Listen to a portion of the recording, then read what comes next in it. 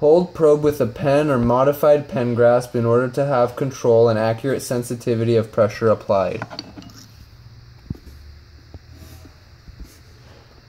Engage either intraoral or extraoral fulcrum.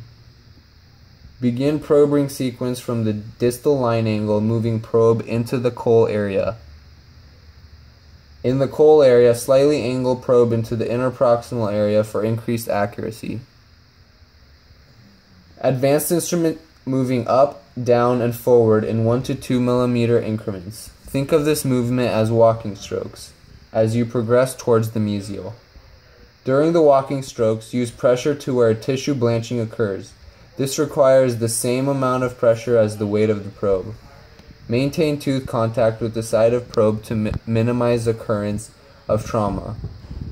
Read marking on probe where gingival margin meets the probe and record measurements.